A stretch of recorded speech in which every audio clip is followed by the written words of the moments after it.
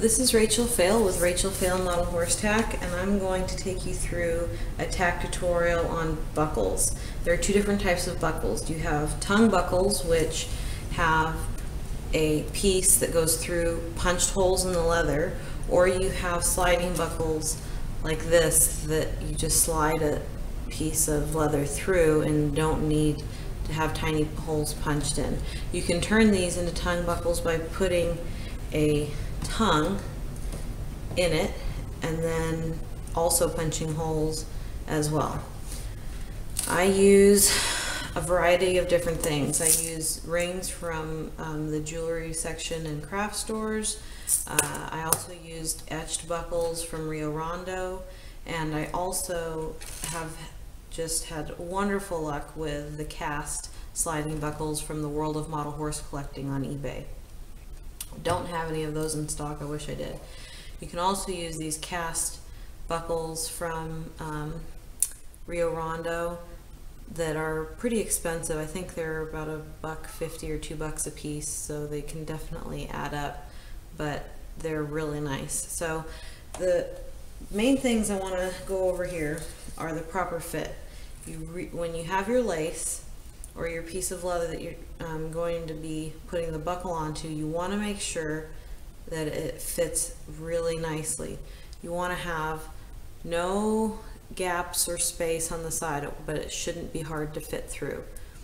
So if this obviously fits that cast buckle very nicely, but if you were to put it through these sliding buckles, you can see daylight.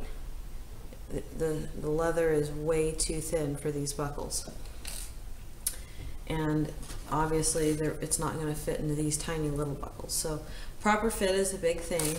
I cut my own lace from tooling calf skin, and then I skive it down, so I am in control of the width of all my laces, which is a benefit because you can only really buy the lace in a couple different sizes, and it's really hard to get it to fit every single ring without cutting it down further.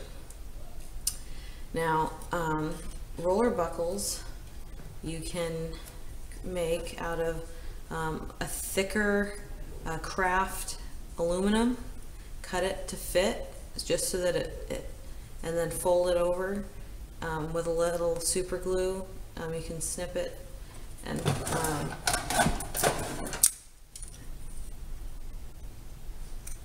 a little super glue on here and fold it over and then roll it, and it makes a nice little roller buckle. Now the tongues, I buy these little eyelet type pins. You can buy them at Rio Rondo or a craft store. I like the ones from Rio Rondo better because they're a little bit stiffer.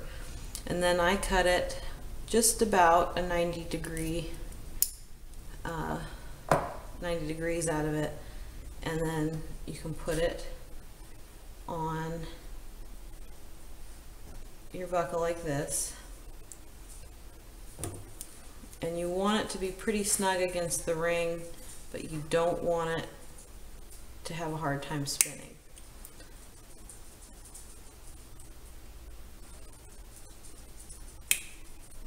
And you can see that I put the roller end of this buckle on the end that had the opening, so I don't need to worry about soldering it because this tongue is not going to come out of this solid end here.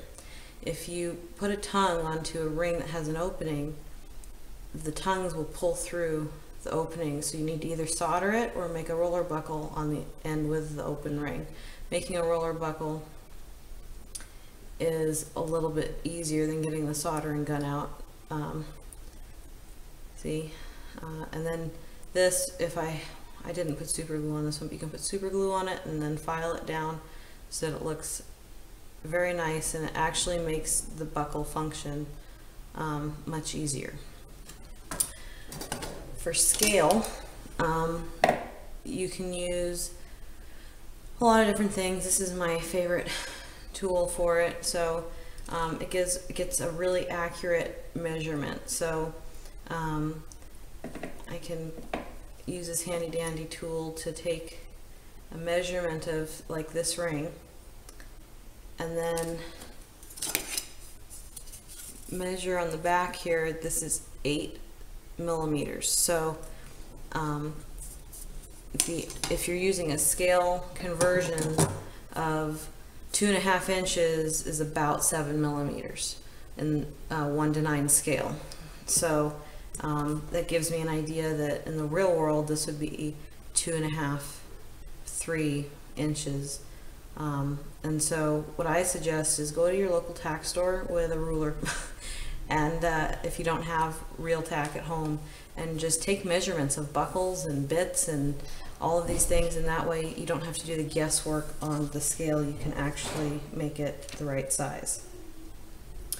To make a D-ring, my favorite method is to just get my little needle nose out, shove it all the way down the needle nose, and then crimp it, and it creates a nice little D-ring. That's the easiest way to do it. There are people who make different D-rings, but this is just my favorite way of doing it.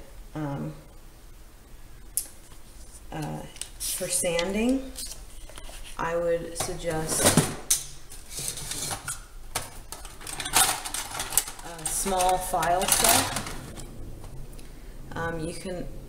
You can pretty much get away without the filing on these really nice rings that are already smooth, but definitely for etched buckles, you need to prep them. You need to file off the sharp edges from where you snip them out of the